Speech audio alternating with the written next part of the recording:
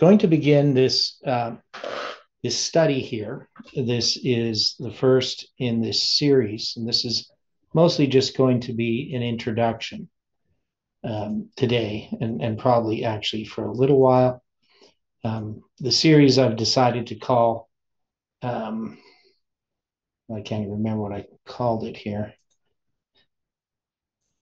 So it's called The Lines Simply Presented. So, that's a challenge for me. But mostly it's just that we're going to take our time and lay a really solid foundation. Obviously, if you read these notes I have here, I'm not writing in the simplest language I could. But these were written a while ago. So I'd started writing these out when we began, a year ago when we began Understanding the Lines, that series. But I got caught up in writing other papers. And I started moving so far ahead, I never finished this. And also, our study went a lot more in depth than I had intended. So we've been doing this study in the mornings since December 26th of this year, or last year, I guess, 2021. And this morning we had completed study number 251, and tomorrow will be number 252. But for people who have not been following those studies, and I know some people have followed them here and there, they've become fairly involved. That is, it's not easy just to jump into those studies and see what we're talking about. Now, as far as how simple this study is going to be, I mean, often I gauge what the audience is able to take in. I know that doesn't sound quite accurate to most people's minds, because I tend to stretch people a little bit. I do that as a guitar teacher as well. But if I'm having interaction, I can see that people are taking the time to study and follow it. They can usually follow along. Here I'm going to back up a little bit, and it's just going to be a 1-hour study. We're not going to present too many ideas. Some of this is simply a review for most of us, but I think there's always going to be something for everyone, even those that have been studying on a regular basis. So before we begin this study, we're going to begin with the word of prayer.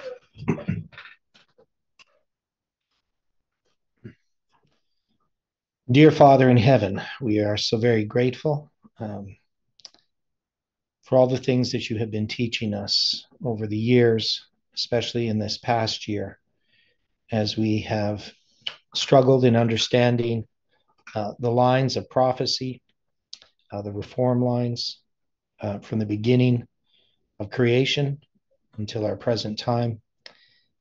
And we know, Lord, that there's much that we do not understand.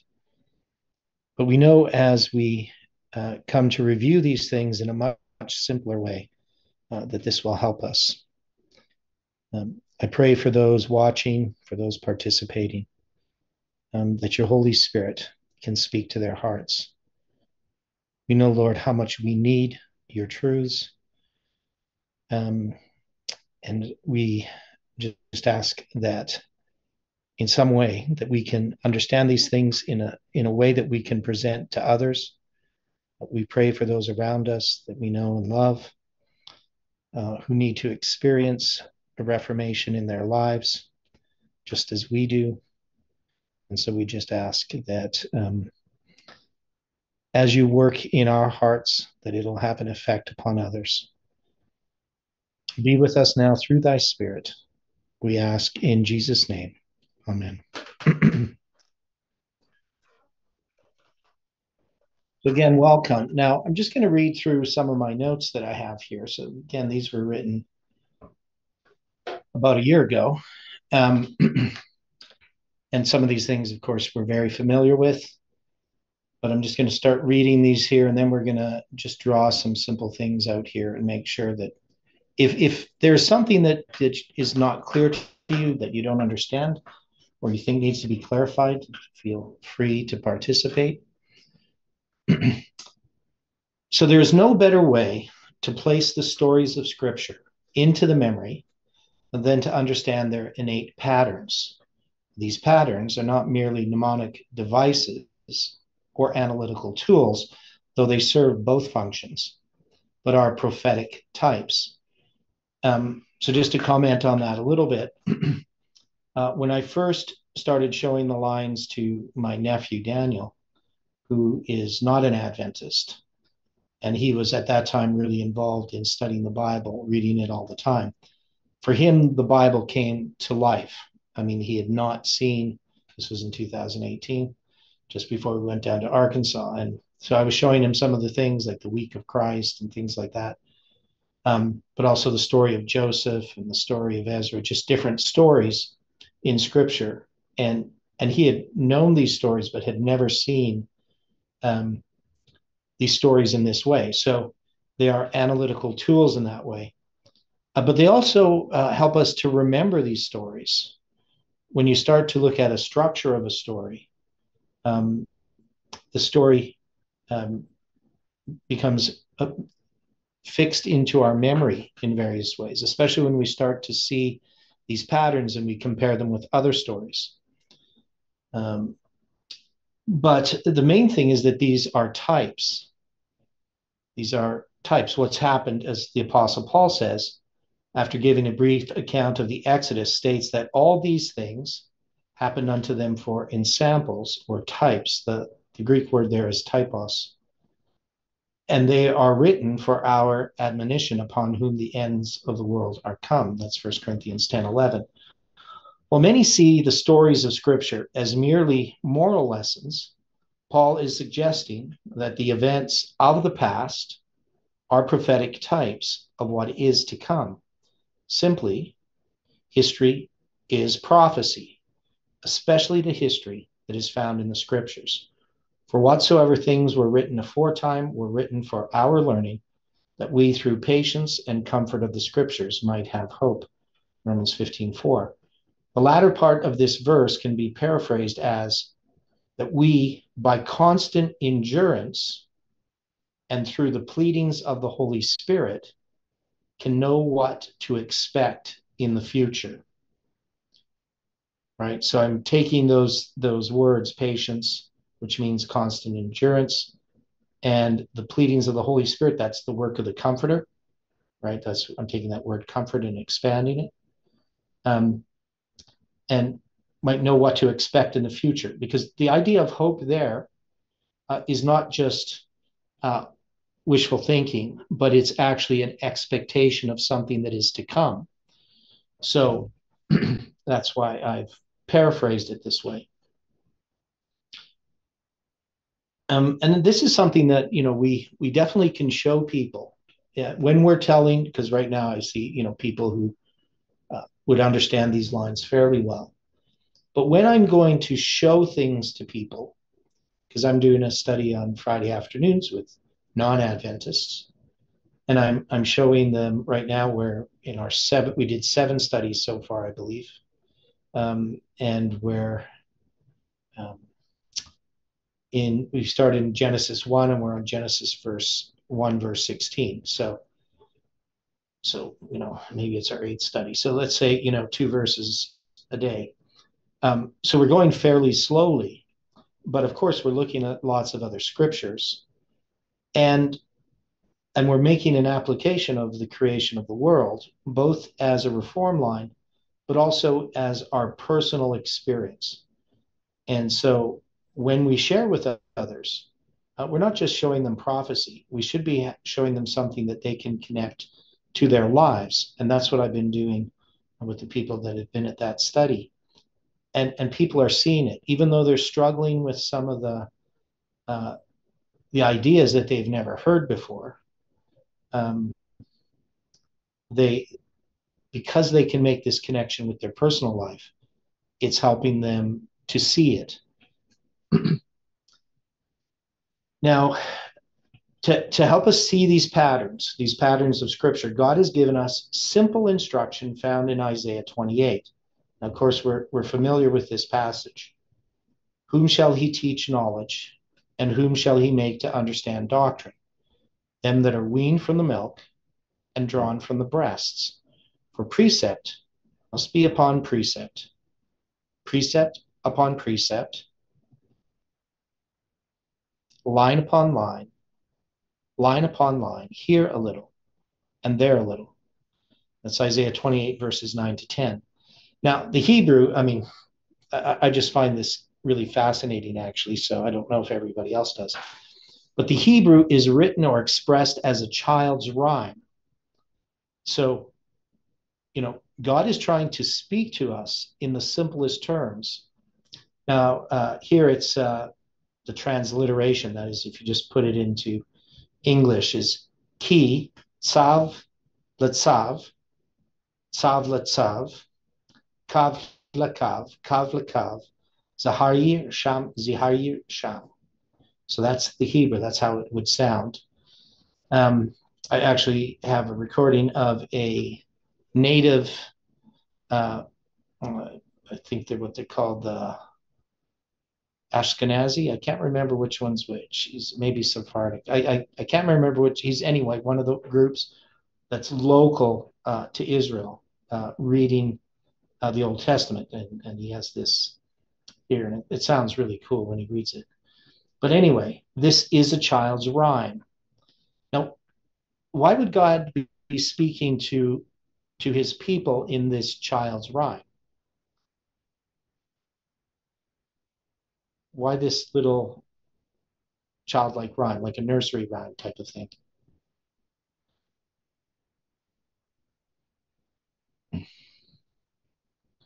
Well, you have the Oh, helpful. language. Go ahead, Stephen. I'm just saying you have the language of being drawn from the breasts. You have like a childlike imagery there. Mm-hmm. So therefore, this would sort of connect that. Yeah, right. So he's speaking to us like a child because that's what we are. But he wants to lead us further. And so couched in this childlike rhyme is something quite deep. What this reminds me of is the poems of William Blake, especially the Songs of Innocence and the Songs of Experience. And there's these two groups of poetry. So the Songs of Innocence describe faith in a childlike way. Like little lamb, who made thee? Dost thou know who made thee? And that talks about how Jesus was once a lamb. And of course, the child doesn't understand that, what that means. The child just thinks of the lamb as this cute little animal. But of course, couched in that is the fact that Christ is going to die on the cross for us, right? And then there's the sister verse, which is in Songs of Experience, which is the one, tiger, tiger, burning bright in the jungles of the night. So he has these poems paired. Someone's dealing with the chimney sweeper and so forth. And what you see is that even in the childish rhymes, the poems that are the songs of innocence, there's the seed of experience. But once you go through experience, that faith becomes deepened. So that's one of the things it reminds me of. But here, this and Angela, you had a thought. Could you add? Was it any different than what Stephen was saying? Is something you can add? Well, it was not much. It was just saying that he wanted to remind us that he's our father, and in his eyes, we are all children. We're reliant on him for everything. Okay, that's not little. That's something quite important. Just I don't know where I get this capital T here. Okay, and now, so he's got this childhood rhyme, but in it is this very clear or direct plan of how to study the word. So this, if we're going to translate this more literally, though, I put in these square brackets, words just to show that they're added words to make the sentence. clearer, but I'm translating the Hebrew more literally. This means correctly set in order, to order, measure on a line, to measure, from this point in time to that point in time. So what he's asking us to do is place the events of Scripture upon a measuring line, that's that word kav, in chronological order. So this to me was a revelation. This is the main thing that I found by coming into this movement here, in studying the lines and studying Adventist history, and seeing that when we place these events on a line, we could recognize things, especially chronologically, that we wouldn't have been able to note. So it became a very powerful way. So one is, of course, we can see it, right? I mean, we can see relationships, especially as we put lines up on top of each other. The context of this passage is regarding the false interpretations of prophecy that come from the drunkards of Ephraim through the influence of the false worship of northern Israel. It is symbolized as wine, which causes them to err in vision and stumble in judgment. So that's in verse 7 of chapter 28. So it's given here to these drunkards who now, they're drunk, of course, with the teachings, the false doctrines of the nations around them. And he wants to instruct them. And he's taking them as children. And it's then I wrote, more than this, it causes them to vomit upon the tables, which we take as a reference to the prophetic tables of Habakkuk 2, verse 2. Write the vision and make it plain upon tables, that he may run that readeth it.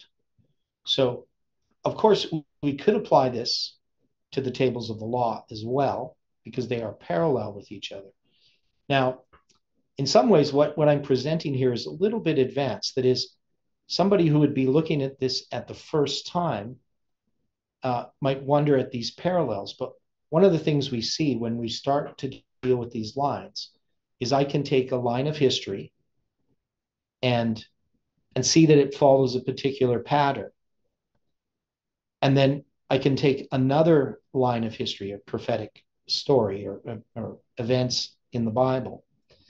And when I draw that line, I can see that that line runs parallel to this other line, and that the details or the waymarks in each of these lines speak to each other.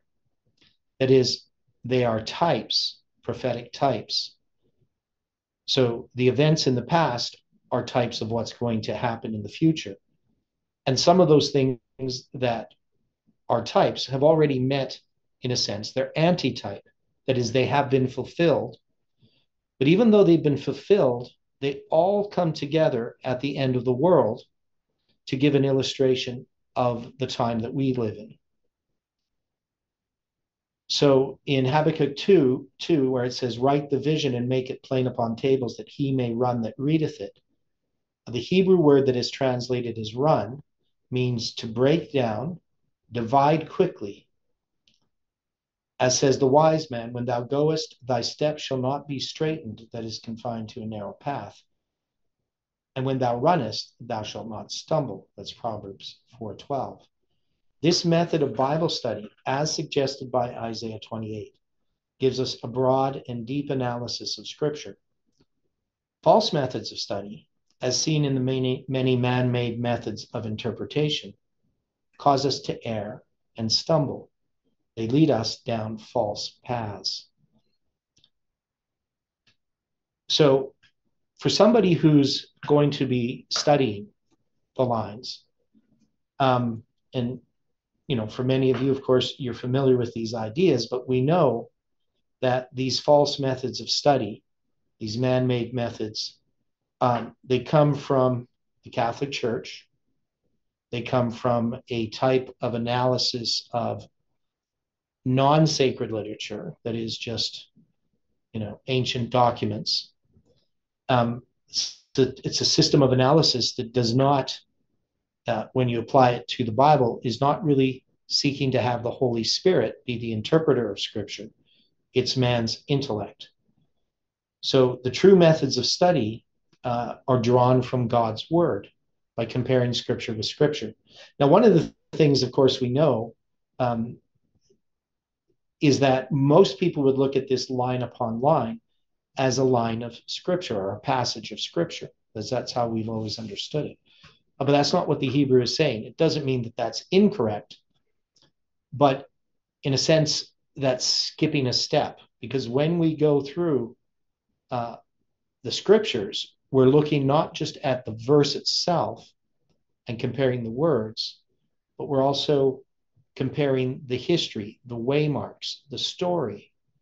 And that's really what line upon line is about. And we set these things in order, and we set them in an order chronologically. They give us this insight that we wouldn't have had otherwise.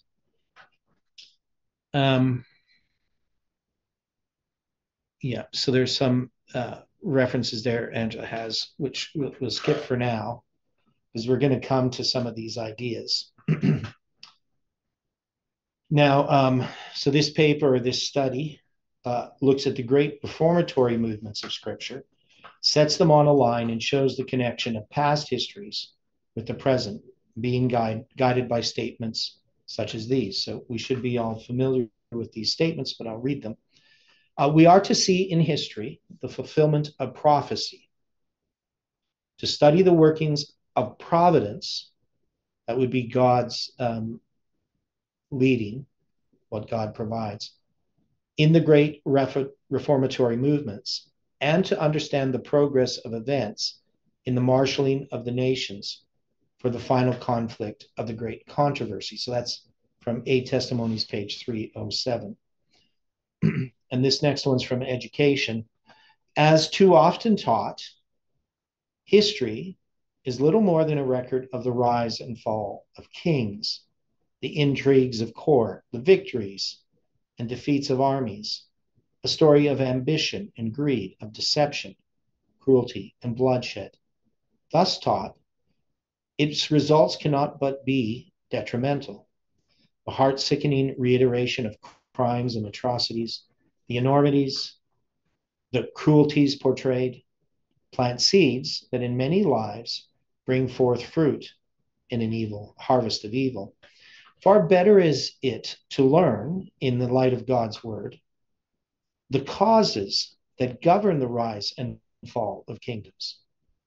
Let the youth study these records and see how the true prosperity of nations has been bound up with an acceptance of the divine principles. Let him study the history of the great reformatory movements and see how often these principles, though despised and hated, their advocates brought to the dungeon and to the scaffold, have through these very sacrifices triumphed. Now, of course, Ellen White here is talking about history. History in the sense that we see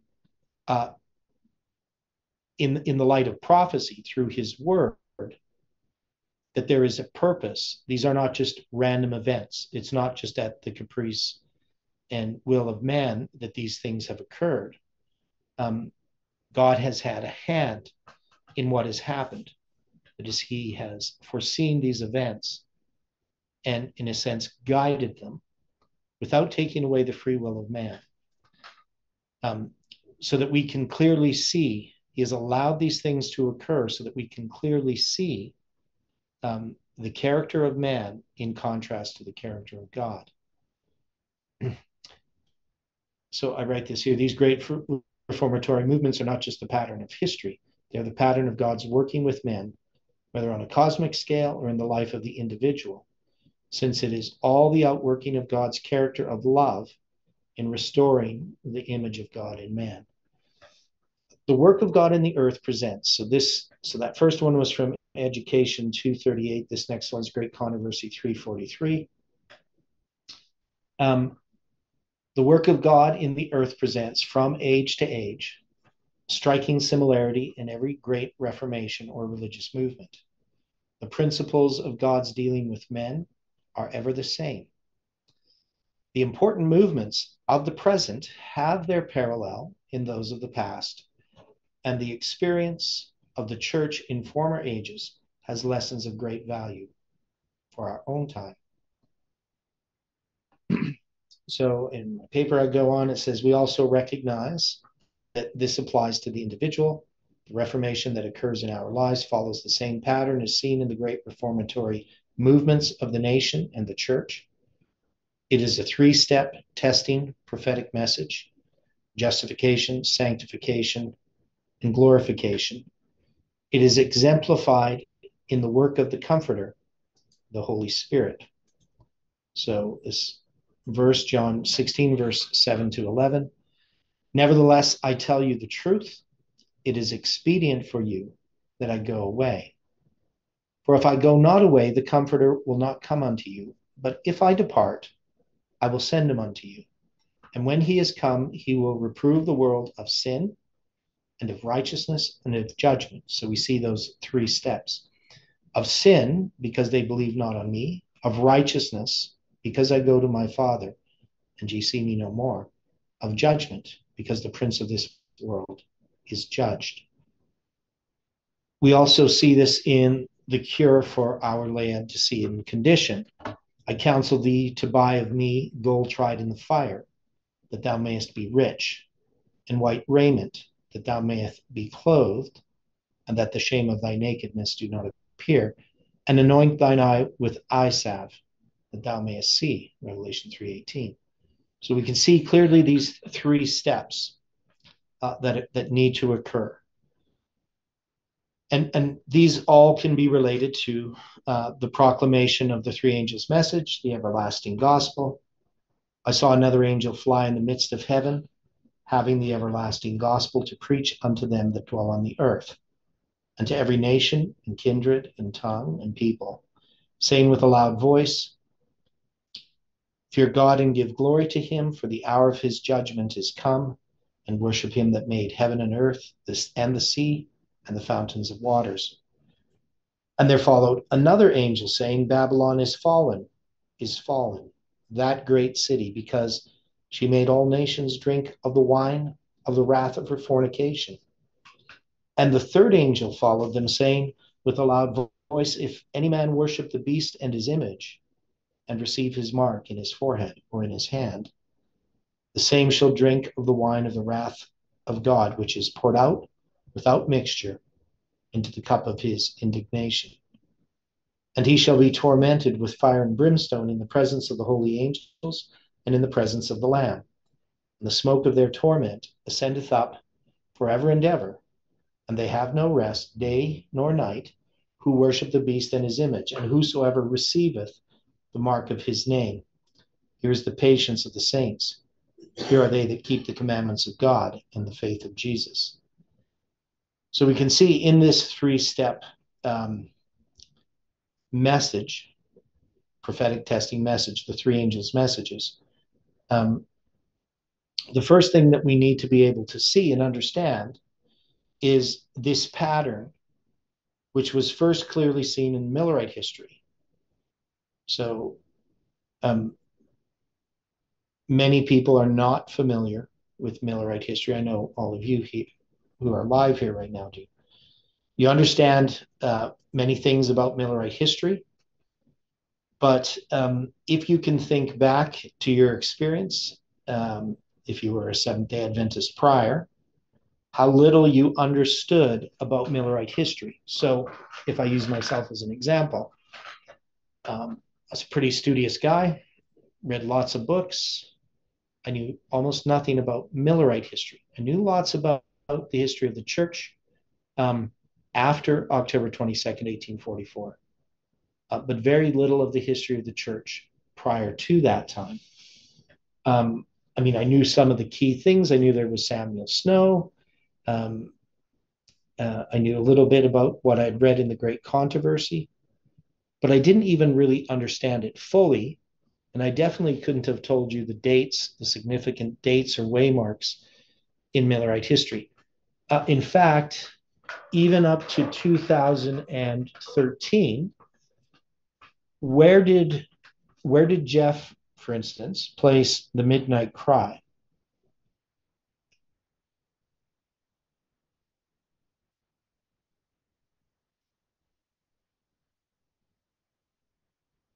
Did he have a date for the midnight cry in 2013? Up to 2013? I don't recall. He did not. So if you watch Habakkuk's Two Tables, his series that he did in 2012 and finished in 2013, we didn't have a date for when the midnight cry was given. We just had Exeter. So we didn't have Boston, which is where it's first given. We only had Exeter, and we had no date. So we didn't have, the first day of the fifth month. Now, what about the first day of the first month, about the beginning, the first disappointment, as it's often called? Where did Jeff place that up until 2013? Was it March 22nd or 21st? March 21st, right? So this was just how I would have looked at it as a Seventh-day Adventist. I would say the first disappointment happened in March 21st because that was the date that Miller had originally given. Originally he didn't have any specific dates, but he came to understand in December of 1842 that for the first time he presented that March 21st, 1844 would be the end of the prophetic periods. That would be as long as they could extend. Now, of course, we extended them a bit further once we got into 1843 because they started to understand that the year was going to start a month later. They didn't fully understand all the reasons for it. So these are things, there's lots of things about Millerite history that we didn't understand 10 years ago. And this movement is, 33 years old now. So for the first 23 years, we really didn't know this history. And there still are things that we're finding all of the time as we go back and we study. So one of the things that has to happen as we go through this series, we need to be able to lay out simply how Millerite history, and the way that I would do it is I would lay out how Millerite history is first understood by the majority of Adventists, how maybe it's the minority, but any of those that have an interest in Millerite history, how they would understand this. And we have Damsteed's book, and he has lots of these partial understandings of Millerite history, as more probably than most Adventists, but still lots of things that he's missing. Now, why is Millerite history? I use the word here, it's the template. So a template is something, if you're going to build something, you're going to make lots of copies of it. You create a template so you don't have to measure it every time. If you're cutting a board, you can just use a template. But why do we have Millerite history as the template? Why is it the basic pattern?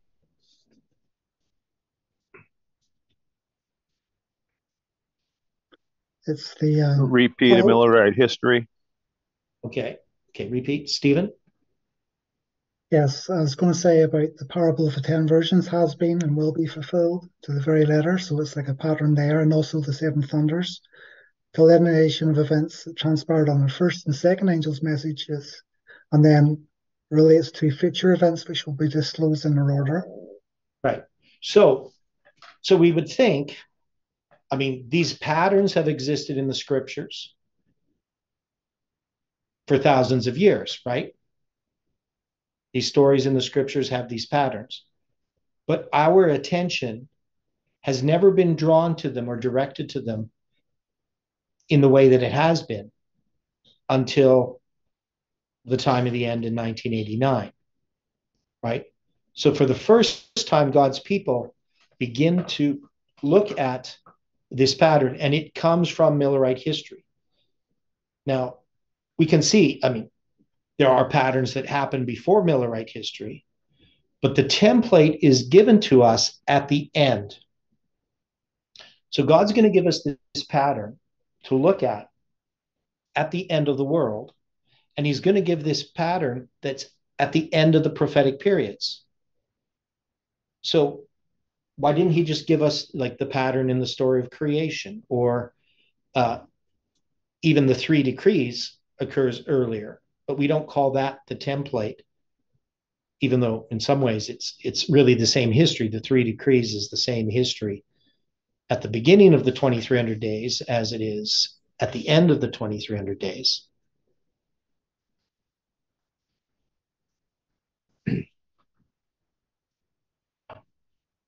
So I know this is review for all of us, but I do want to draw this line out. I want people to kind of see how this works.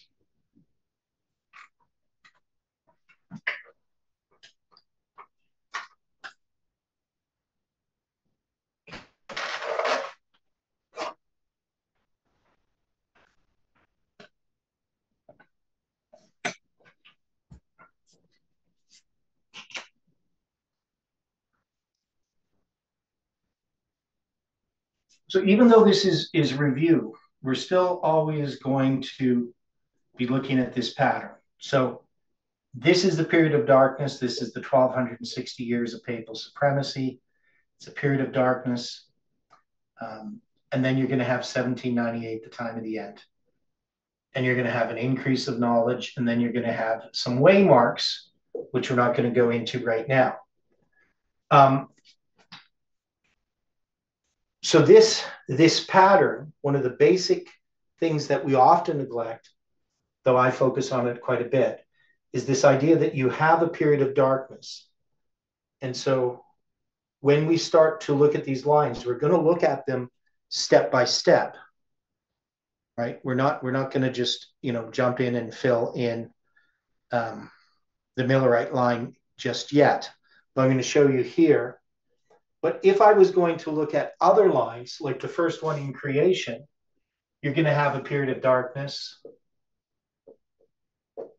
And we call this, of course, the time of the end. But here you're going to have the time of the beginning. And then you're going to have, at that time of the end, you're going to have an increase of light. God says, let there be light, right? So we know that we have this here from the story of creation. And we also have this from Millerite history.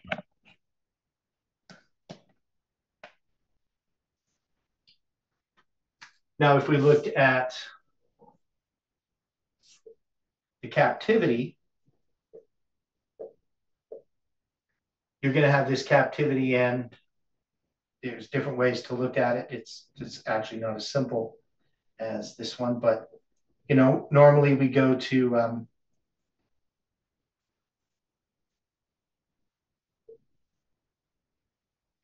on the charts it says 538, but I'm going to put it here as 537 because the captivity itself is when Daniel comes to the throne, which is in the fall of 537 BC. And this captivity is compared to this by the spirit of prophecy. So one of the things we will see when we look at Ellen White's writings is that she makes many of these parallels. She doesn't explicitly lay out these waymarks, but she actually does lay them out. Oops. Why is this falling?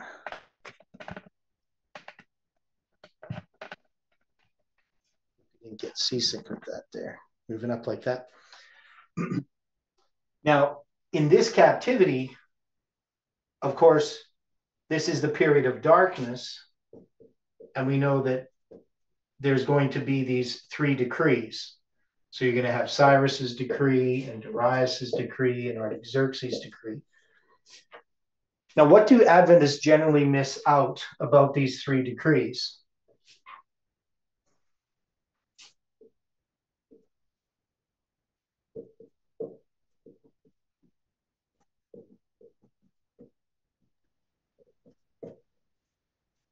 What do we generally miss as Seventh-day Adventists about these 3 decrees?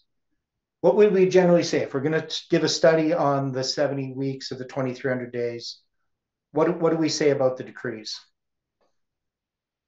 Well, Ellen White, she says that they were all needed. Okay, Ellen White says they're all needed, but what do Adventists mostly do? Go just to the third decree. Yeah, so we just go to the third decree and we just kind of say which one is the correct one. But Ellen White doesn't do that. She says you need all of them. Because this history here at the beginning of the 2300 days is going to match the first, second, and third angels' message. They're not written in the right spot here. But the first, second, and third angels' message, I just put them basically above there. That is going to come to the close of the 2300 days. Now, why is this important to understand if we're going to understand not just the prophecies, but if we're going to understand our lines, what's happening in our history? What is it that we see here about these lines? I mean, there's lots of things we see.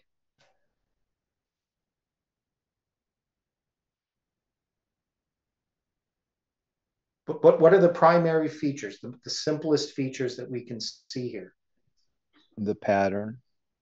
Okay, it's a pattern of 3 steps, right? This 3-step reform line. Okay. It's preceded by a period of darkness. It's going to have an increase of light. And another thing which we're going to get into is that you can't have a third without a first and a second. That is, you can't just skip to the third without the first and second occurring. Now, we'll see this, especially as we start to go into our own line, but we're not going to get there right away. We're going to try to understand some of these lines in the past. Now, the other thing that we see is that we have a prophetic period, that these are not just about a reform, but they're actually parts of prophetic periods. Prophetic periods are attached to these, right? 1798 ends a period of 1260. The captivity is a period of 70 years, right? So we will find that the great reformatory movements, these major lines, all have time attached to them.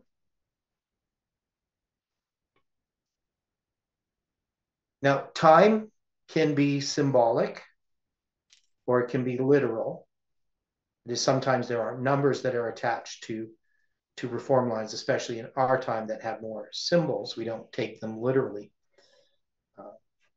They're symbolic, even if they're expressed later, that we can see that there's a structure that is based upon years or days or something like that, or weeks or months. But even then, those would be symbolic, right? I mean, if you're going to have a period of, let's say, 70 months or something like that, I mean, you don't have a direct prophecy there, but you have a parallel with something in the past, or 1,533 days. There's all different kinds of structures. But they're also pointing to an event. So you have this 3-step testing prophetic message. Each of these waymarks is a characteristic of an experience that God's people pass through, which is a reformation, right? There's a reform going on. Now, what is a reformation?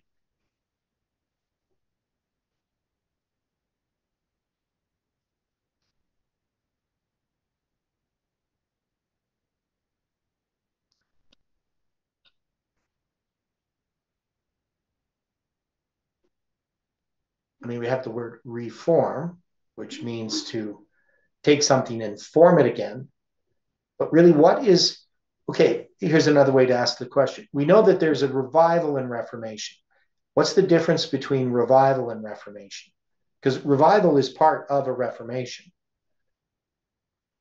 Revival would refer more to an awakening. Right, okay. And if you have a revival but no reformation, what happens? You have an awakening, but it never proceeds. Right. Yeah. And can you have a reformation without a revival? No. No. So you need a revival.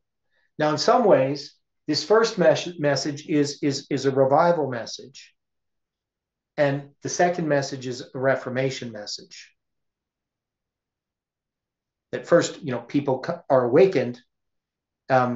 Now, some people are awakened but don't want to accept the Reformation. And so they don't accept the first message, really. If you don't accept the second, you haven't really accepted the first. I mean, you may have woken up, but you need to have this second step, which is a change that's going to occur. And that's the reforming that happens under a Reformation. But this whole thing is a reformatory line, but it includes revival and reformation. But it also has this final third step, which is really the test itself.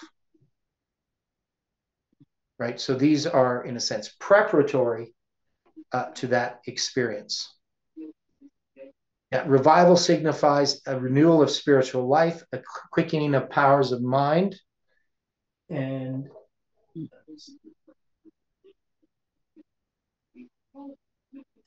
mind and heart, a resurrection from spiritual death.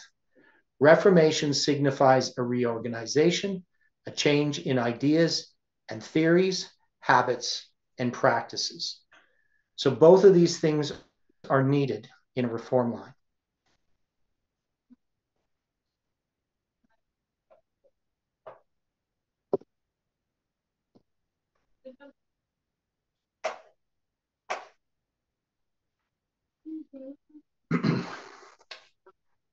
Now, when we think about this on an individual level, so here we're looking at prophetic ideas, but on an individual level, because these are going to be reformatory movements, we brought out in the notes there that we have this progression that happens: sin, righteousness, and judgment. We have justification, sanctification, and glorification. We have these steps that we go through as a Christian. And we know in the Bible it talks about, men love darkness rather than evil, or rather than light, because their deeds were evil. And so on a personal level, we have a time before. So we have a period of darkness. This is our sin. And then we're going to have a point of time in which we are going to be awakened, right? So we're going to have this first step. And what is this first step? What does it include? Is this first step just one day an event, or does it include other things? I would believe it includes other things. Okay. So if we think about our own personal experience, I mean, the first thing that happens is we recognize that we are a sinner, right? So wouldn't we not have conviction of sin?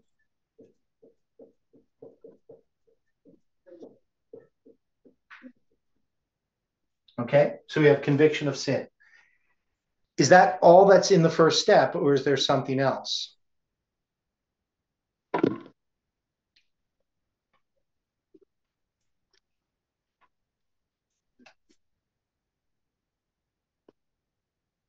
What would the next thing happen that's part of this first waymark? We're going to call this justification. What about confession? Okay, so you have conviction of sin and you have confession. So we're going to go here. This is one. This is your conviction of sin. And then you're going to have a second step we're going to call confession. Con, C-O-N. Oh, yeah, thanks. Yeah, I don't know if we want confession. I'm not sure what that means. So confession, conviction, confession. And then we have a third step.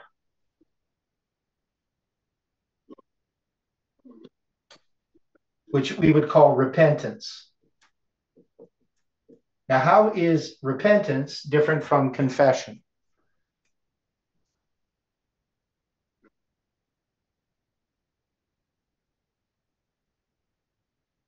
Conviction is talking about it or telling it, and then repentance is, following it up with actions.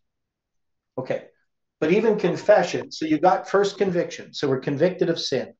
We see that we're a sinner, right?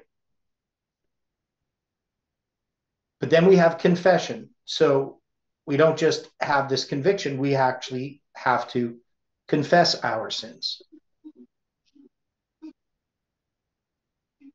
So if we confess our sins, he's able and just to forgive us our sins and to cleanse us from all unrighteousness. So confession is necessary. A person might see that he has a problem, but if he doesn't confess those sins, he can't experience the next one, which is repentance. So what is repentance? What does it mean? To turn around. Yeah, it means to go the other way, right? So repentance is doing a 180.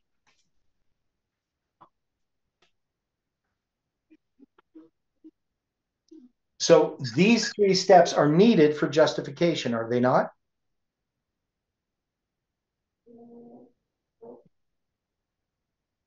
Agreed. Okay. So we can see that within a waymark, we actually have three waymarks. Now, the way that we have done this, and it's not necessarily wrong, is, you can look at this as going along in this line, that there are these waymarks, and what we would talk about is the arrival of formalization and empowerment of a message. But we can also see that this is really just zooming into this waymark, right? And then when we zoom into a waymark that we call justification or justification by faith, that we see that there are three steps.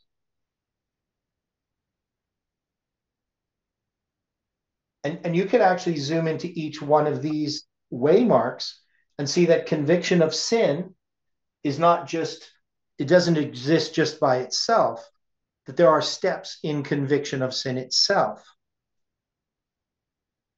How do we come about to have conviction of sin? Well, it just doesn't pop out of nowhere, right? So even the conviction of sin has elements. So first, light is going to come to a person, right? A man is going to accept that light. He's going to let that light, whatever it is, that message, come to him. He's going to apply it to his life. He's going to see this problem, right? And what else does he have to do? So he's going to see the problem. He has to acknowledge it, right? In his mind, right? He has to spend time studying his word. When we get a conviction of sin, if I think about conviction of sin in my own life, and I think about the time I was converted, August 11th, 1980, that's when I received justification. But it included all of these steps, but it started long before.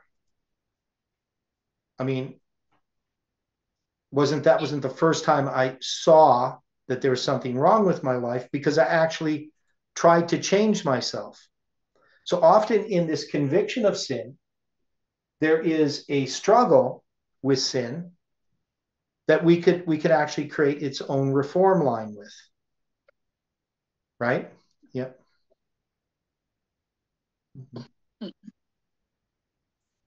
So these are the things that we're going to look at when we go through this study. The one thing we want to see is that this relates to us personally. When we're dealing with these reform lines, we're not just dealing with something that's out there. As we move through a reform line, that is not just our personal reform line, but as we move through a reform line in history, in a prophetic line, we also go through these individually That is, that reform line is going to cause these experiences to occur in our lives on a deeper level. Because I had a conviction of sin a long time ago. I mean, I was baptized 40 years ago today, but I had been converted a bit over 2 years before on August 11th, 1980. So I was baptized in 1982. But even before that, I had this conviction of sin. So there's this whole process in which I was going through. But now, do we get a conviction of sin still today? As more light comes to us, do we go through this experience again? We do. Yeah, we experience a conviction of sin. We are renewed every day, right? We, in a sense, go through this process of justification by faith on a daily basis, which we call sanctification.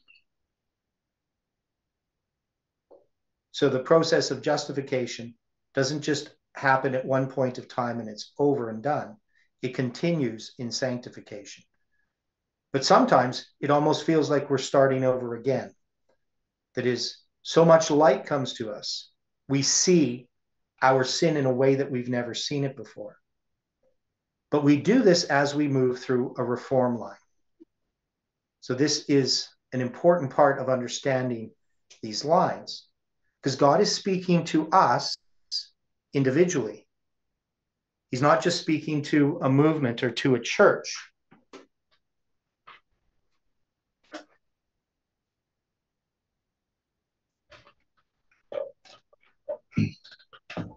You know, it is possible for us to be studying reform lines and not really take them seriously. It is often what we do is we study God's word. Ellen White says, you know, we don't bring it into the inner court. That his prophecy is something about that's out there, external events. But the thing is, we're tied to those events. Our experience is tied to what's happening prophetically. Hopefully we can see that as we continue to go through these studies. And so we can't take lightly what these events mean. If we look at them just as external events and don't understand how they relate to us individually, personally, as we interact with the events of history unfolding, we could possibly lose out on the benefit that God is trying to provide to us, which is a transformation in character. And it's more than just a benefit, it's really salvational. Because if we are going to pass the tests that are before us, we need to have an experience based upon God's word. And it's not an easy thing. It's very easy to fool ourselves about our religious experience.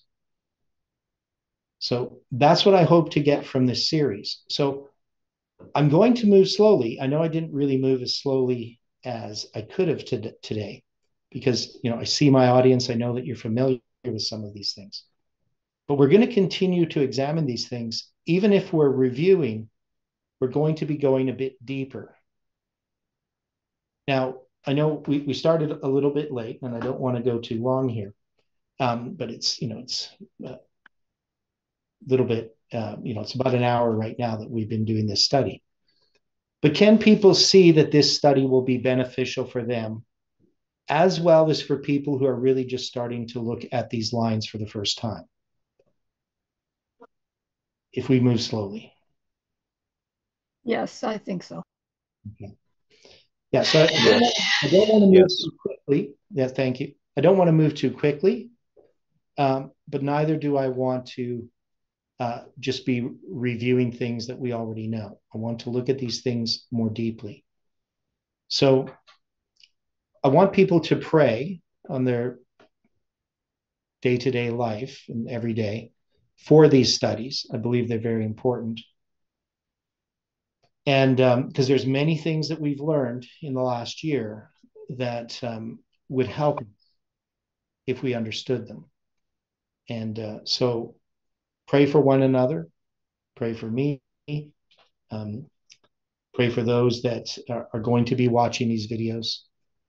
And I ask that people can share them, that use social media to share these videos. You never know who might respond and how much impact they might have on their lives. There are many people who've come into this message recently through watching the videos on YouTube who have contacted me. And they're just studying these things for the first time. And I feel sorry for them in that they have to come in when there's so much information that they've missed out on. And so I'm hoping to present this as something that's a little simpler. So it's not quite as simple as the studies I do Friday afternoon, because those ones are probably they would probably take 10 years to get through if I moved at that pace. But they are going to move a bit more slowly. Not as much detail, but a little bit deeper. That's the idea. Okay, so let us close with a word of prayer.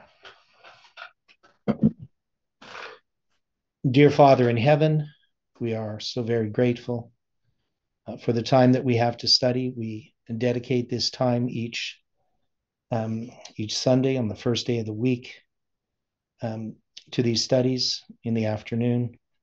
I pray, Lord, that those who need to see these things and hear them, that you can lead them and help us, Lord, as we share these things, to be open to your Spirit, your guidance and leading. Help us in our day-to-day lives as we struggle in this world around us, and help us to depend upon you in all things.